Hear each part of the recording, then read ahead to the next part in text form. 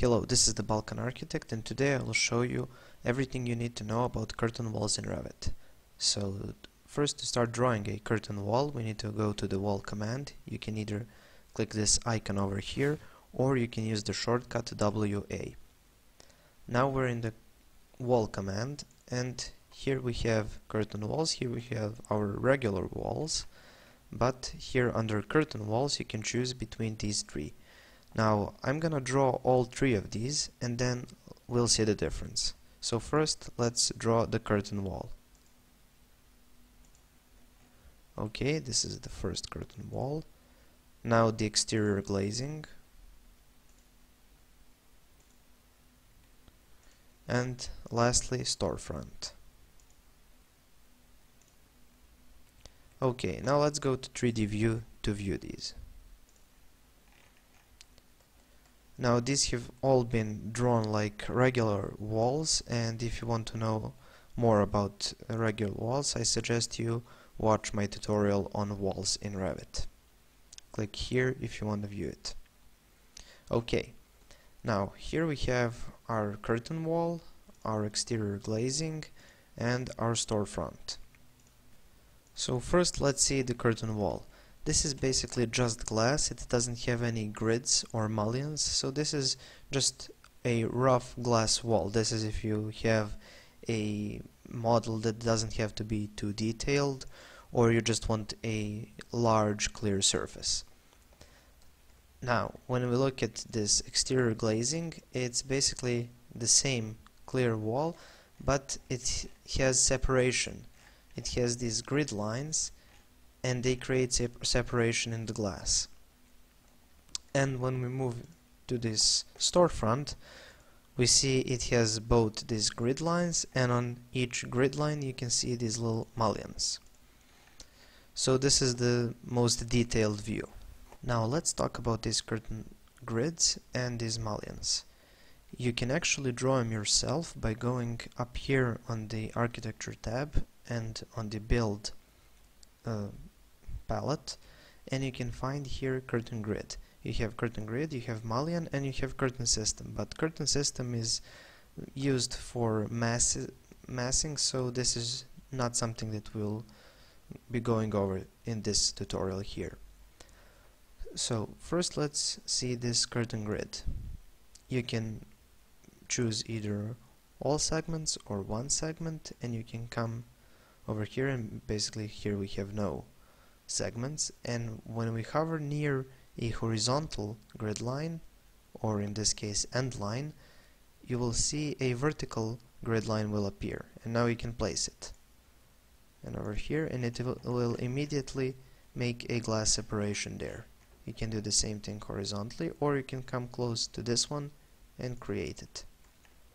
And if you want, you can make only one segment, so when you hover from underneath, it's over here, and when you come from above, it appears over here. So maybe we have more separation up here. Now you can select these, and then you can move them around. But if we come to maybe this one and hover over it, select it, and try to move it, you can see it doesn't want to move. That's because it's basically pinned in place. That's because when we create this, when we go into edit type, you can see it already has an algorithm on how it determines the size of the spacing.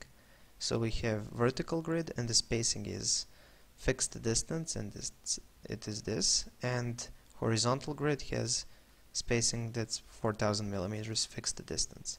You can change this to maybe a fixed number or maximum spacing, whatever. It will change a little bit on whatever you desire, but because of that we can't actually move these unless we unpin them, and now we can move them, or we can use these dimension lines to move them. Okay, that's too small, let's try 2000. Same thing goes for the vertical ones. You can select them, unpin them, then move them, and you can also add new segments over here. Just come to curtain grid and add more segments. Now on this one it's a bit more tricky because when you hover over it, it wants to select the whole thing. So you need to hover over whatever part and then you need to tab it in place. So hit tab, tab, and here we have it. We unpin it and then we can move the whole mullion. Now if you want to add mullions to any of these, you need to just come over here, find mullion tool, choose which one you want to use, and then start placing mullions on curtain grids. And maybe we can have a different horizontal mullion. So let's choose this one. Say it's circular. Oh, I've accidentally placed it there, but never mind. So basically that's how you add mullions. And now when we go back to level 1, you can see we can actually select these grid lines, we can unpin them, and we can move them basically in a floor plan. So this makes it easier for creating architecture. Let's go back to 3D. You can also basically unpin these and delete them if you want, and then you can tab your way and find the glass panel. Now you can unpin it, and then here in the properties panel you can change it. So you can put either glazed or solid, which will make it just a solid piece of geometry that you can change, or you can go with empty, which basically means it doesn't exist anymore. Let's tab it again. Let's try solid. And when you make it solid, you can go to edit type and you can assign material. Here I've assigned aluminum, so you can use it.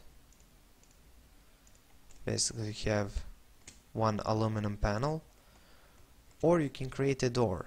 I've already made a tutorial on how to make doors on curtain panels or on curtain walls, and if you want to see it, click over here.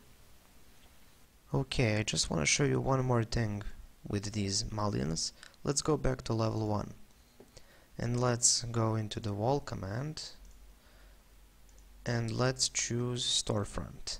I'm gonna use the rectangular tool over here and just gonna create basically a rectangular curtain wall.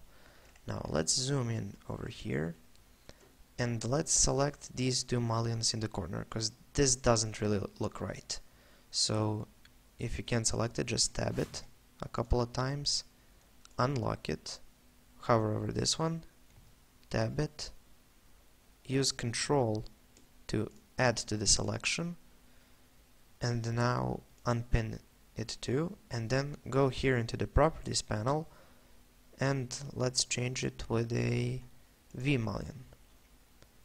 Just select this, delete elements, and see now we have basically a corner mullion. When we go back to 3D, you see this is that corner mullion. Let's select it and we can change it maybe to a trapezoid mullion. So this is a bit different corner mullion. But basically you can play around, try different mullions and see what works for you.